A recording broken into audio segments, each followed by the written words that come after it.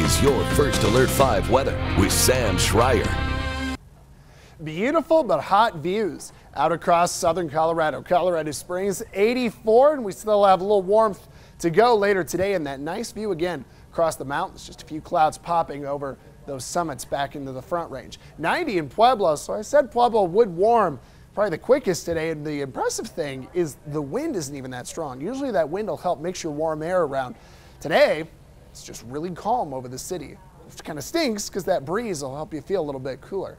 Now your temperature's 84 in the Springs, 90 in Pueblo, right up near 100 already in Lamar. So we're heating the plains very efficiently, and we're still pretty warm in the mountains, right around 80 from La Vida up towards Woodland Park, which is still at 79.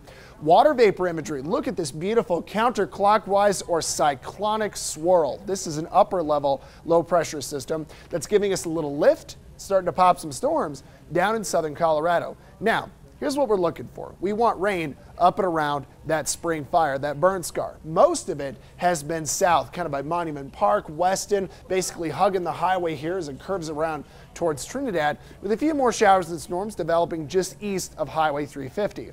But in the newest model run, or the newest scans of the radar, check it out, just a little bit of rain right over the top of the north side of the spring fire, and this is the area that really needs that rain. The north side has been burning the most efficiently here, so this is going to be some good news. Remember, if you live down there, flash flooding is a concern in that Highway 160 corridor and some of the southern edge. It's already had a little rain on it. Now, your hour by hour kind of nailed that we were going to get some rain down there, and it's a little slower on that rain through the plains, but we know that's already forming. So, over the next couple hours, we are going to see more rain stretch through the Trinidad area, especially over towards Los Animas County into Otero. One or two storms may try to lift into Colorado Springs to the late afternoon, but that chance is pretty low. The big bulk of the rain will stay around that spring fire area to the plains, and then we may get a little circulation back towards Park County, probably not so much into Teller.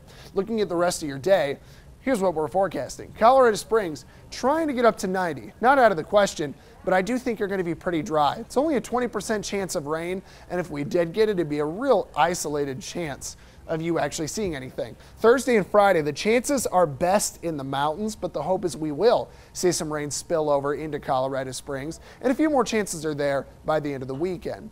Pueblo, similar look to the forecast here. Very hot today, 97 at least.